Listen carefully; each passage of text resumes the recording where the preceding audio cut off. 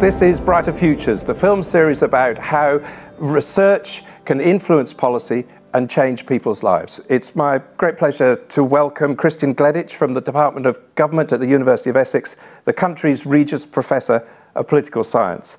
In this episode, we're talking about conflict and cooperation, always salient, perhaps even more so in this era. Kristian, welcome. Tell us a little bit about your research on conflict and cooperation. Yes, so I have broad interest in conflict and cooperation at many levels, both between states and within states. And I think sometimes when people talk about conflict, they immediately associate it with violence. But people have conflict over lots of issues, and this can be resolved or not resolved in different ways. And my research is interested in understanding in what type of settings do we get some kind of implicit or tacit agreement, and in what cases are we likely to see one side use violence in order to try to force some kind of settlement.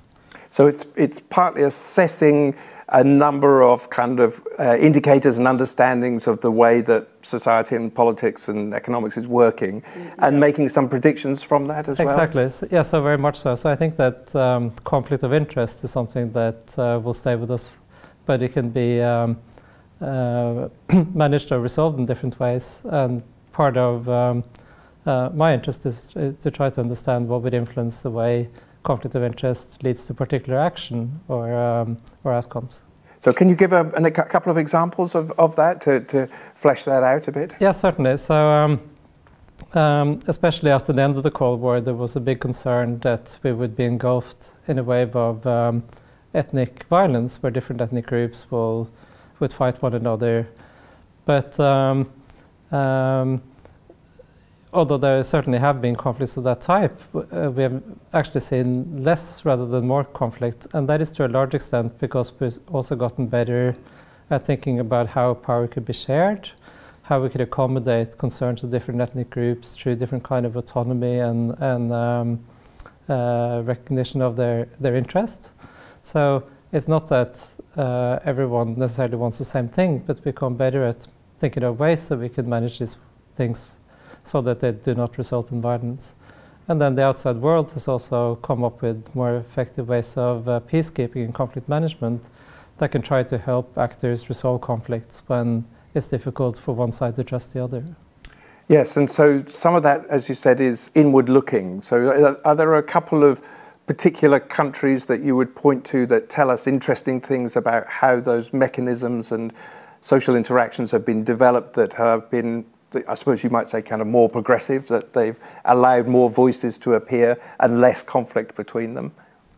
Well, I think there are many conflicts along this There are many, yeah. But why don't we start with the United Kingdom? So the United Kingdom has had tension between different separatist groups, both violent and non-violent. But devolution and the Good Friday Agreement, for instance, have found many ways that have converted what was previously often violent and disruptive conflicts into perhaps not perfectly harmonious, but at least not violent conflicts. Mm.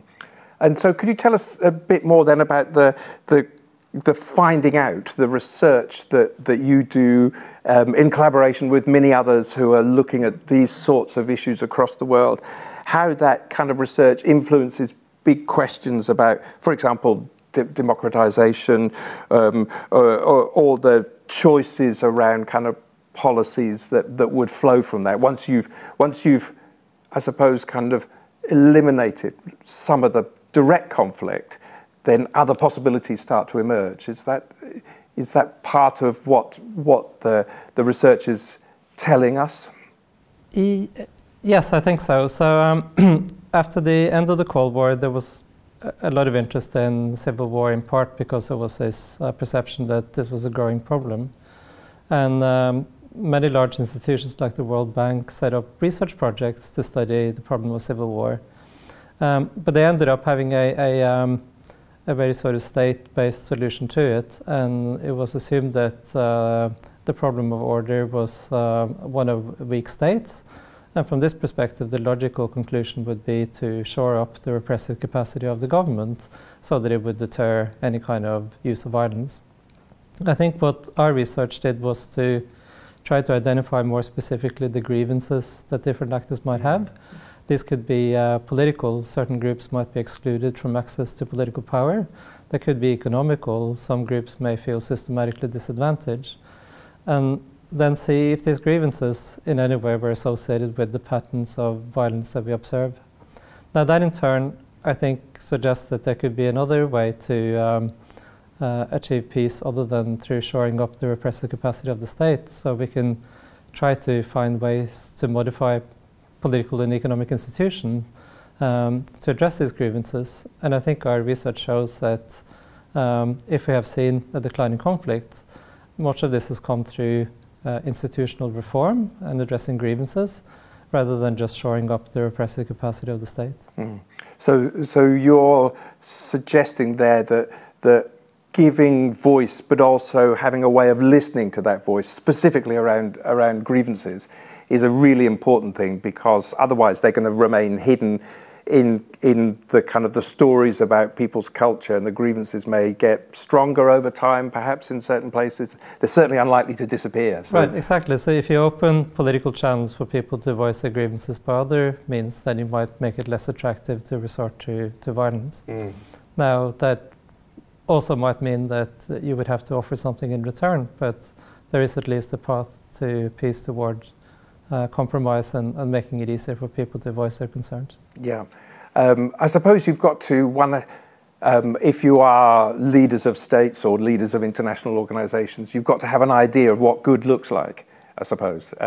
In other words, to try to say, well, actually, we're in this country, we could have, as you've said, shored up our political control more, and this is to simplify things, to suggest it's binary, it's not just that. Or we could have mechanisms that allowed voices to be heard, to strengthen the subcultures within a country that might be economic or social or otherwise. Do we kind of understand what good looks like a bit better because of the research? I think part of the problem of translating research into policy implication is that policymakers a lot of time have a lot of different concerns, and the specific concerns that are highest on their agenda often depends on what's salient at the time. I think Afghanistan is a good illustration of this. So after 9/11, the US went into Afghanistan because it wanted to retaliate for 9/11. And so the first sort of course of action was to make alliances with lots of warlords in order to topple the government. But then later on, you started getting concerned about sort of what kind of outcomes that you wanted. And there's been a tension throughout between preventing violence, trying to build up certain institutions, and also how much money are you willing to spend on maintaining troops in Afghanistan. And these issues have never really been resolved, and that's why policy often looks inconsistent, because it follows different objectives at the time. Yeah. So if the objective is more of a military style one, you're less likely to be thinking about the social institutions that need to be built and supported and helped within a country. I think this is true, and also you need to think about what is it that would be stable absent external forces supporting them. So if you look at countries like we'll take Afghanistan as you've just mentioned, a stable, kind of quite progressive country in the 50s and the 60s, falls into, for various reasons, many decades of conflict, and it looks difficult from where we sit in the 2020s. Is there, when you're looking at a country like that, are you thinking, I can imagine how this could work for the people of Afghanistan? I mean, many places have come out of conflicts and have created successful states. That's true, and in historical terms, the proverbial classical failed state was China, which is now in many ways a very successful state, both economically and in terms of public order. So, yes, I mean, I think there are a number of ways through which order could be realized. but it's difficult for outsiders to specify exactly what this ought to be. And I think in order to think about our engagement with it, we have to try to think about what our objectives are and how we think that our actions might influence the situation on the ground. And perhaps not expect miracles in the short term.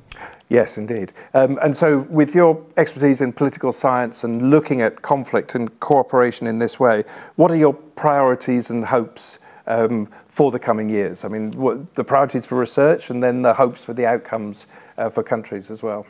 Well, I think there are a number of interesting trends. One is that in international organizations and in policy more general, I think there's a new interest in looking at evidence-based research. Many countries now have different kind of task force and prediction efforts where they try to look at what do data and research tell us about our current strategic concerns. And I think there are also more opportunities for international collaboration. Most research innovation is not done by the sole researcher battling through to separate truth from fiction, but it's done as part of large collaborative teams where different people provide different contribution. So these alliances can help to make those kind of changes? Yes, very much so. It's a little bit like the proverbial cure for cancer. If you find one, it will not be the result of one single breakthrough. It's going to be the result of a cumulative body of research. Yeah. Thank you very much. Kristian Gleditsch, a great pleasure chatting today. You've been watching an episode of Brighter Futures. If you'd like to hear more about conversations on how ideas improve lives, then pop along to our sister podcast, Louder Than Words.